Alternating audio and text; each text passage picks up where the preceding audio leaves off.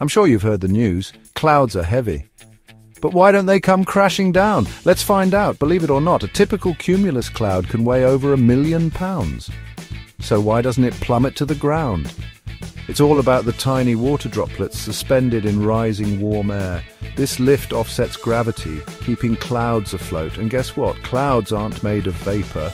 They're actually made of tiny liquid water droplets or ice crystals.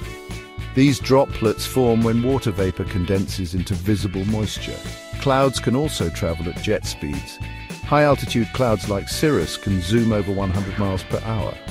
Plus, they play a big role in our weather, cooling us during the day and trapping heat at night.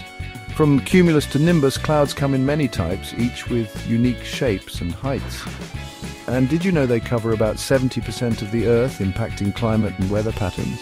So next time you gaze up at the sky, remember there's a lot more going on with those fluffy giants than meets the eye.